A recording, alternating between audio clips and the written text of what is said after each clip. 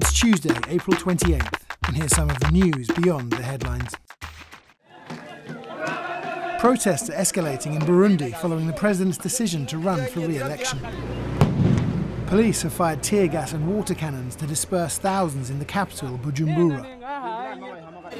Detention in recent days has driven some 20,000 people to flee to neighbouring Rwanda.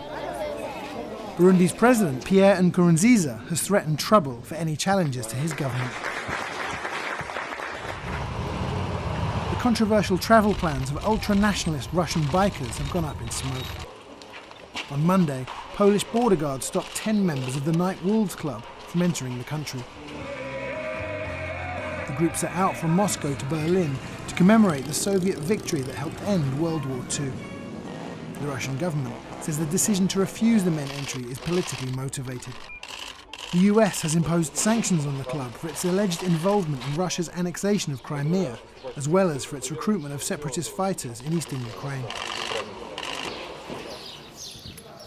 Hundreds of African migrants trying to reach the European continent are complaining of mistreatment at detention centres in western Libya.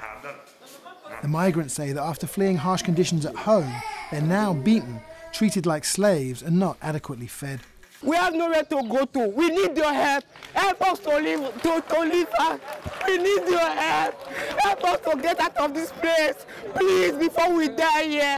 Many have fallen ill and say diseases like hepatitis and HIV are spreading amongst them.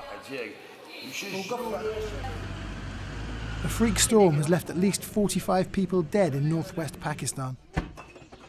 Winds of more than 75 miles an hour ripped through buildings, down trees and electric poles.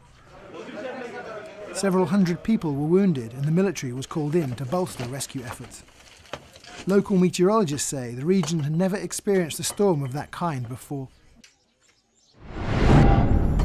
Check out the VICE News YouTube channel for more original reporting and documentaries from around the world. И мы считаем, что для многих из молодых людей таким образом отцовского начала, образом отцовского поведения стал именно Владимир Путин, с которого они берут пример и поступают иногда в жизненных ситуациях так, как сделал бы он. Для нас, конечно, важен Путин и как человек, и не как человек.